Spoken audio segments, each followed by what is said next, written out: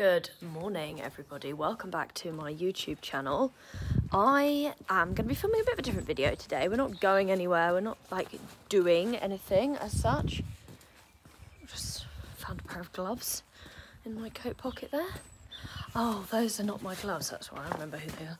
I lent my coat to a client the other day. Anyway, so I am going to be doing some loading practice. Now, this is practice for practice as such, so I think this is an important thing to talk about. But when we ask new things of our horses, I like to break them down into such small steps that they don't even really look like the thing that we're trying to do. So for example, today I plan to do a little bit of loading practice with Blondie and Dee Dee. So Blondie, you'll know, she's my older horse, she's 8 now. And actually since the last video, she has shown us that she looks a little bit sore on her right fore.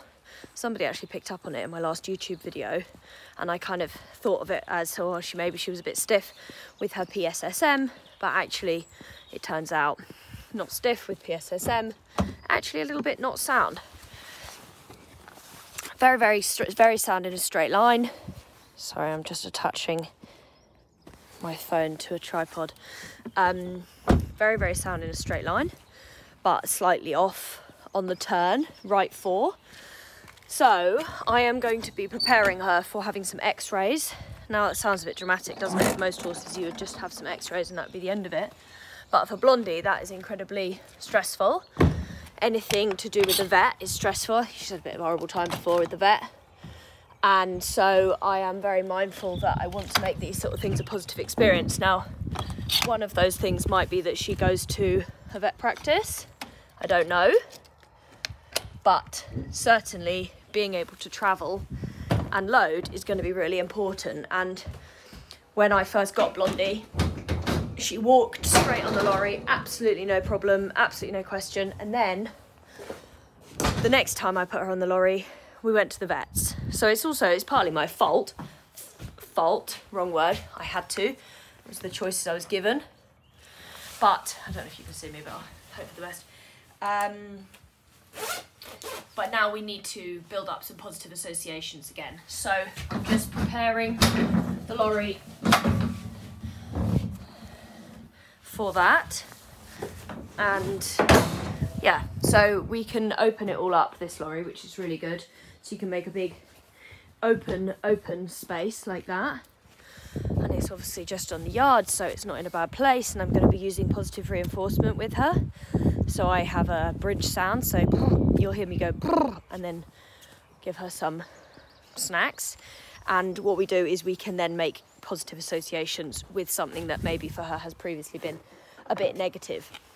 But I just want to go back and talk about that thing I was talking about practicing something. So often we practice something when we need it. So we're like, okay, I'm going to a show in 2 weeks. I'm going to practice some loading. Sometimes we don't even do that. And we just get to the day and go, God, I got to load. Obviously that's not ideal because sometimes the horse isn't prepared. And what we want to be able to do is when we have these things that are potentially nerve-wracking, you know, when I look at the horse box over there, that's a bit of a weird thing for a horse, isn't it? Just to walk out of their stable and go and walk into this dark space. So what I want to do today with my 2 horses is I want to start building up very small amounts of positive association with the horse box. Now, I probably won't ask either of them to fully load, but I will start the process. I have started the process with Blondie. We've got to putting both front feet on the ramp, and the same with Dee Dee. Dee Dee is only a very baby. The only times she ever went to the vets, again, the only time she ever went on the lorry is to the vets. Lexi, come here. When her mum nearly died when she was a baby. So when she was about 5 months old, she went to the vets and then back again to look after her mum, go with her mum. So yeah, she doesn't have very positive association with it either. So it is a good opportunity today to practice. I've got some time, it's a Saturday morning. Might I be able to ask you to help me carry this? So we're going to do some practicing, and we're going to do the practicing of the practicing as such, because there will be times when I actually, you know, practice loading them. So we're going to do it so that we can see in the lorry. So left a bit, that's it. Just moving them. And then left a bit, left, that's right, that's left, there we go. Thanks. So yeah, so we're going to be doing some practicing today. So it might be that I only get to do a first few steps, but you guys will be able to see what I'm doing, why I'm doing it, the process I go through. I have got a full training process on my online platform about loading, and I will tag the link up here.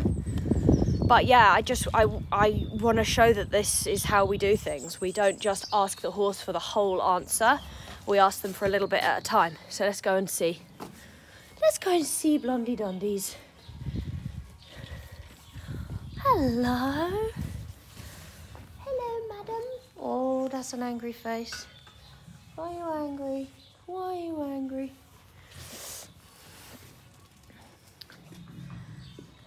Are you ready for some loading? And then dee-dee-dee-dees. Hello, Deedles. We're gonna do some loading. Well, we're gonna go put our feet on the ramp. Yeah? So I'm gonna be using my Pivo today. So Pivo will track us, hopefully. I'm gonna allow this session with Blondie to be a little bit horse-led. Good. And now I just want to say as well, I'm not trained in like positive reinforcement, but I'm trying my best to do things correctly, use a bridge, that kind of thing. Interestingly, how positive she is starting out.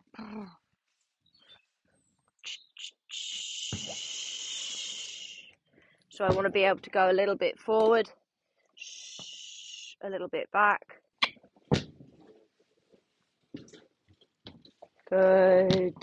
Good. And I've got Hay up in the lorry. I want to make this a positive association for her, but I don't actually think that there is a particularly negative one for Blondie, but I want this to become a stress-free environment for her. Not that she feels, oh, go on the lorry, get stressed, go somewhere. Get on the lorry, get stressed, go somewhere, you know? I want this to be really relaxed and comfortable for her in here. So this is why we're using some positive reinforcement, and I'm not asking her particularly much. Yeah, good. So you see how she kind of wants to feel her way? So when she rests with that foot forward, I give her food. So that's what she associates with the positive, not the whacking the floor. That's not so helpful. Concentrate. Good. Because I do think that when she loaded before, it was kind of, oh no, that's what I have to do. That's what I should be doing. Good. And now from here, I'm going to go off again, away from the lorry. Good job. And I'm really trying to notice that I'm being slow with her. I've noticed a few times on other videos that I feel like I may be going too quickly in my own energy, and that I don't think she particularly good likes that. I've kept her stable rug on today because it's not very warm today, so that's why we're wearing a coat. Good. Come on. You can actually put the foot on the ramp. So I stay consistent in my question. Good.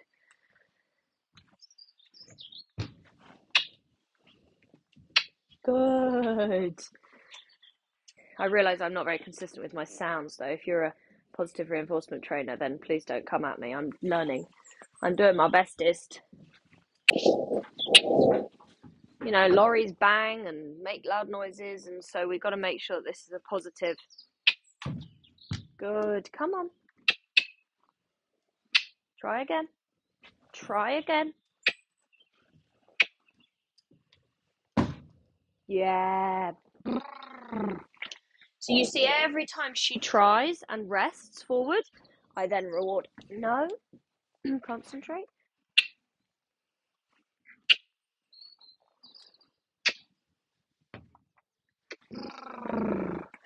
So instead of the like big action, I reward the stillness of the feet. You see, as soon as I put any amount of pressure, the swish of the tail. So I know there I'm pushing too hard and I need to create less pressure. See, the swish of the tail. As soon as I ask the pressure, the swish of the tail. Come on. Right four.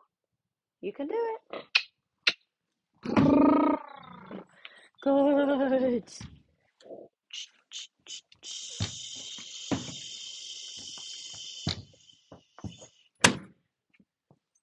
And we go away. And maybe we go back once more and we see if we can go on that much one more time. But do you see what I mean? That I'm probably not actually going to load today. Unless she suddenly offers a huge amount more, I'm not going to be asking very much more. Good. So we're getting that from the click now without the swish. And I'd like today to get to a little bit more fluent in the 2 steps forward. Oh, good.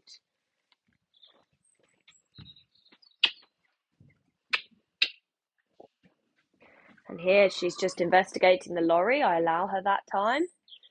Very important that she's given the chance to actually explore the inside of a lorry. And it's very interesting. When you do the loading in this way, where they are able to explore,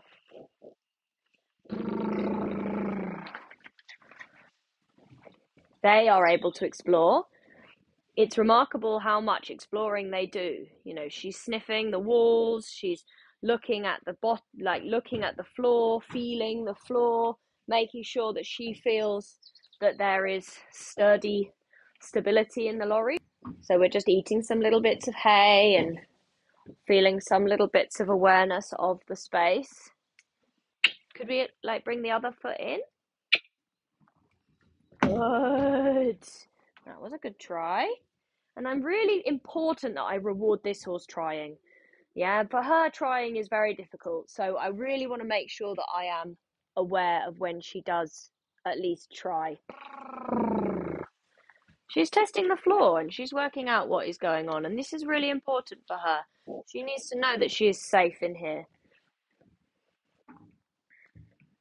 Good girl. And the fact that she has chosen her Saturday morning to come and stand here with me and show me that she is capable is really, really important, because it shows me that she is trying and wanting to try and keen to do some learning with me today.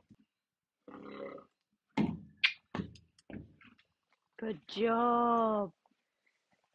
Every time she tries without stress, I reward. Really nice. Good job. I think that'll do today.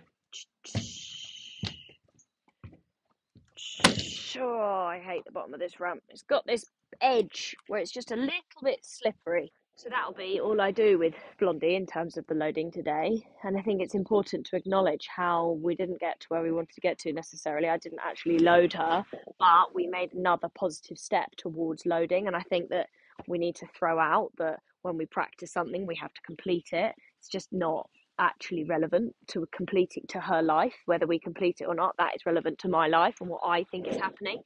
But now it's interesting because bloody peevo, but I got cut off, but I'm going to go and teach now. But I will do some loading with Dee Dee once I've done my teaching. But really interesting that when actually we were finished loading, I was talking and she took me back to the ramp because she's interested. There's positive association. She doesn't feel not good about it.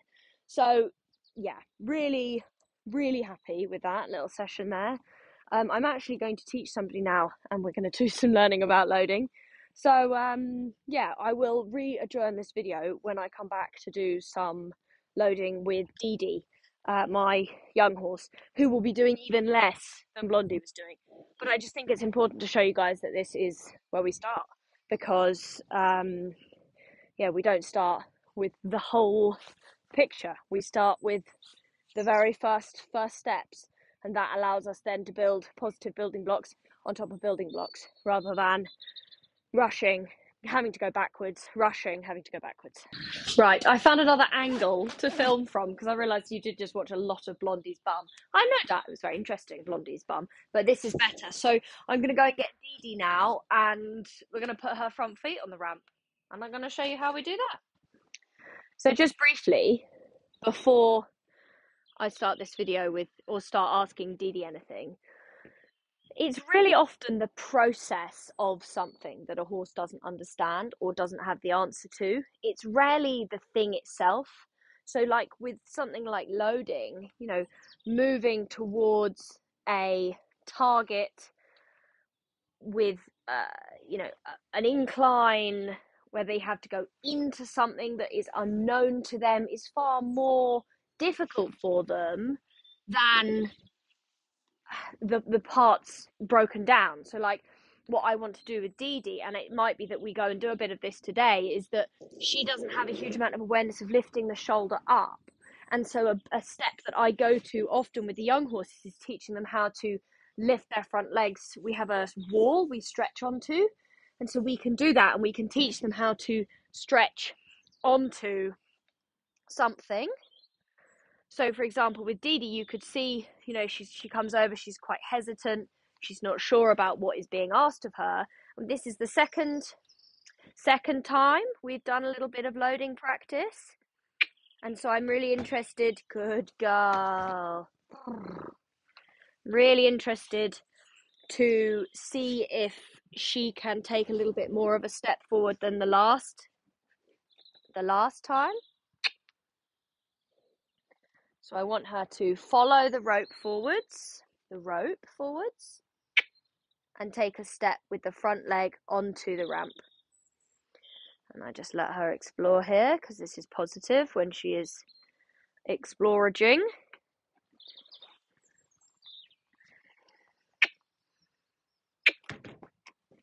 And you'll see she looks like she's stuck at the bottom. Like she'd quite like to do something about it, but she's not really sure what to do. And unless she gives me a slightly different answer in a moment of lifting the shoulder, we're going to go down to the arena and we're going to do some different learning, and I'm going to show you how I break down the process a little bit more. And then on again. You see how she just kind of bumps into the bottom of it? Good.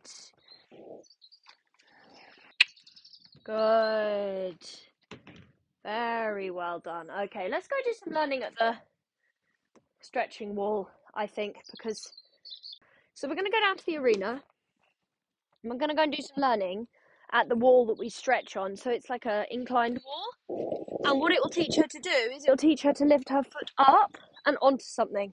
And it's so interesting to see the difference in them. I had a horse before, Robin, you guys may have remembered him, lovely chestnut gelding. He was the same. He got to the bottom of the ramp and he'd kind of be like at the bottom of the ramp. He could not work out how to lift his feet up and onto the ramp. Like, he just had no concept of how to do it. So we taught him how to do it with the stretching wall, and then he could load. And it was really interesting to see the difference. So we're going to do the same with Dee Dee. But yeah, I just think we need to, normalise breaking the steps down for them, because so often, we expect a horse to do X, Y, or Z, and even sometimes when they've done it previously before and then they stop doing it, we expect them to be able to do it, and it's really, really hard for them, and we need to not have that expectation. Your horse comes out one day and says, I don't know the answer to that. Okay, how can I break that question down into small questions that you do have the answer to? Or how can I give you that knowledge? And that's where guidance comes in, and you need to maybe reach out for some help. But yeah, I just think such an interesting and important message to spread, basically. Right, here it is. There it is behind the gate. Can you see that? So you see it's obviously very steep. It's much steeper than It's much steeper than the lorry ramp. I'm just going to move the mounting block around so that I've got space to put my camera on it so you guys can see what we're doing. But again, incremental steps. I'll show you. So she needs to have a few skills in place, which she does already have. So we need to be able to have the skill of alignment. So we align at the track, align. And you can see her hesitance already to be up against the fence and with something in front of her. We have done a little bit of this, but not very much at all. And there's some horses in the field just in front of us playing silly buggers. Good. So she needs to explore the whole area. She needs to be sure of all of what's going on. No. So first step is the alignment. So we don't have this issue at the bottom of the ramp. Good. Oh, you donut, you are. You can see she gets a bit upset. This is what we need to not be the case. We need her to have an understanding of each of these steps. Can you lift the front leg? Yeah, good. Very good. So you see here she has some understanding of lifting. Well done. Much better. Straight, straight. Good. On the first step. Well done. And then we walk away. This for me with Dee Dee doesn't feel very confident yet. It doesn't feel like she's like, yep, I absolutely know the answer. Like you see here, her reaction is not to just put herself in that position yet. Go on. Yeah, nearly. Well done. You know, lifting the shoulder is not something that a thoroughbred is naturally bred for. Well done. Go on. Yeah, very good. So we need to train a question, not at me. Good. So you see, I touch the leg, we get the movement. That's what I want. So that then when we get to the lorry, I touch the leg, she puts the leg on the ramp. Here we go. Good. Go on. Yeah, let's try the other one. That's a great idea. Yeah, well done. And I'm still just rewarding very small amounts at the moment. Can we try the other leg? Yeah, oops, but don't pull the rope out of my hands. That's not very helpful. Oh, good job. You see how quickly she learns. Yeah, well done. And it is hard to get the other leg to do the job because, well done. And we won't need to do very much of this to take the transference back to the lorry. Well done. Good. I'm really struggling to get the right four to do the job I want it to do. So I'm actually positioning myself the other side. A little bit of alignment. Good. So just the fact that she touches it, that's what I reward. Yeah, good. Come on then. I'm going to do a little bit actually of helping her because I want to show her the right answer. This one up here. Here. Job. This one. Up here. Good job. Just need to help her a little bit here. Seems she's got a big scar on the back of this heel now, and I think that it actually has, well, my bodywork person has told me that it's really affected into her shoulder, and I think that's why we're dealing with this. It's just not what she feels comfortable doing, taking that leg forward and up, but actually that stretching like this is going to be the absolute best thing that she could possibly learn to do. Good. Okay, so that's really cool, bit of progress.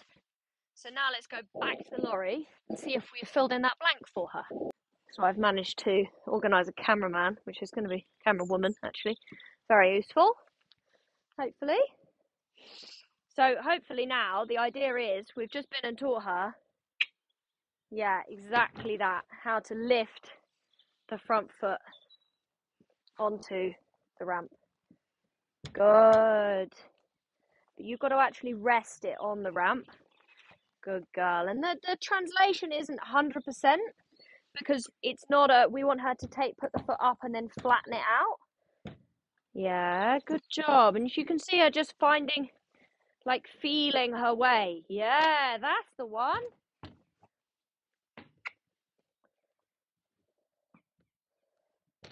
Yeah, you just stop pulling downwards with your head and then I can actually guide you a bit.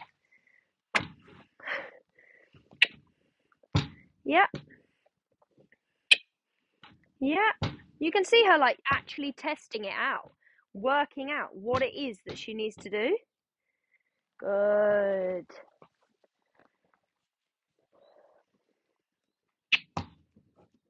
And the other one.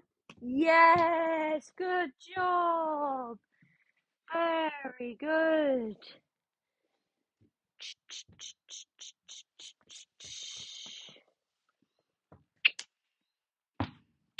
Good.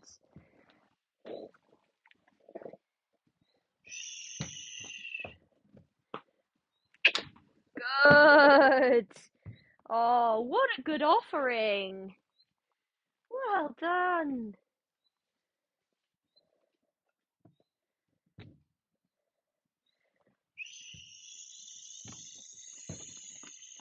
Just going to walk away once, go back again, ask exactly the same question, and that's all that I will ask of her today, because actually, Jesus Christ, smack me with your head, you giant great goat. Come on, madam.